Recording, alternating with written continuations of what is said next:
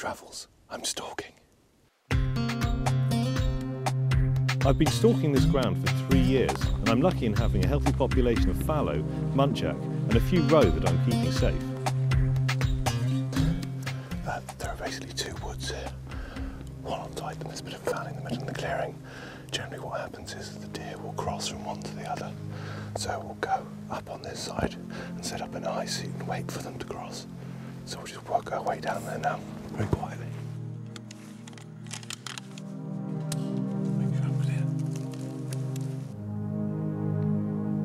We eventually reach the high seat, and it's not long before I'm down. I've spotted a fallow deer in the floodplain behind us. You can just see the fallow have just gone across there, and that's the edge of the permission. So that's the next landowner over there. So we'll just walk up there, we'll see if we can see where they've gone, if there are any more coming this way. The white doe makes life a lot easier in spotting the herd. Well, the deer that's just on the other side of the boundary have just started to bed down now. So they're obviously not moving anywhere for now. So what we'll do, we'll go back up into the high seat and see what we can see, because there might be some muntjac or there might be some other deer around. And with a bit of luck, they will start to come back this way and we'll catch them later. Another couple of visits up the high seat, and the fallow move off, and so do we. The wood often offers up a muntjac or two, and I've recently installed a trail camera which has captured a few on the move. I'm hoping to bump into the original herd of fallow, but instead we come across another, larger herd, which we later discover has been spooked by some ploughing. I'm also pleased to see my roe about, which are in their usual spot, although I'm a bit worried I'm missing a doe. As the morning marches on, it would seem that all we've done is spot deer, not shoot them. But then our perseverance pays off, and we find the herd with a buck. They know something is up, which is why we're taking it slowly. I get myself up as high as I can on the sticks and wait for an opportunity. I want an animal on its own, away from the rest of the herd.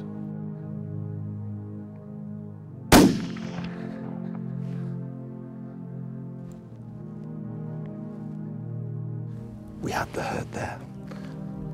There were lots of them. They were all grouped together. It's very hard to try and pick one out because they're all standing so close together. We've also got so many eyes watching us, so it's very difficult to see. You know, to try and get up and get into a position where you can shoot safely, but also at the same time shoot one and shoot the right one and shoot it cleanly. So we've got one down. The rest of the herd's gone. We've reloaded, it's gone down over there. We should go and follow up on that now. The shot is good. The 308 has done its job. Definitely dead. Shot in the shoulder. Came out a little bit far back there. You can see it went in just there. You just drag it to the edge of the field and get some work done. But this is a youngish one. She's, you know, in good condition. It's a good one to take. There's plenty of them there. So, and the whole point of being here and managing these deer is to keep their number down, or numbers down, because, and you can see we're surrounded by farmland, and too many of them can cause lots of issues for the farmer. They can eat the crops when they're actually lying in the crops. They lie down in them and wreck them. And it's not been a very good year for farming because of the weather. So, you know, it's all the more important to keep these deer numbers down as much as possible. And obviously you have to be, you know, control and make sure the herds are correctly managed to make sure there's a good population of both males and females in there. So today, good day to take a doe.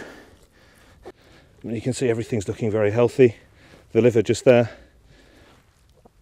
A bit of a fleck on there, but nothing looks too serious at all. I mean, that's a very healthy animal, a very good one to take, and one that would actually go to the game dealer and can go into the food chain, and then people can enjoy the venison that comes from this. So we're serving two purposes really. Sort of, we're looking after the deer herd, we're looking after the farmer as well, but also we're putting food into the food chain. This is free range deer, and certainly not horse.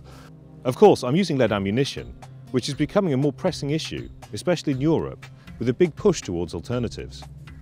Although there is some evidence from Europe and from America about lead getting into the food chain and actually causing concern for both human health and for wildlife health, it's very important to put things into perspective. The Countryside Alliance, along with FACE, are monitoring this situation both in the UK and in Europe to ensure that there isn't an overall lead ban and to make sure that any evidence which is submitted is thoroughly scrutinised.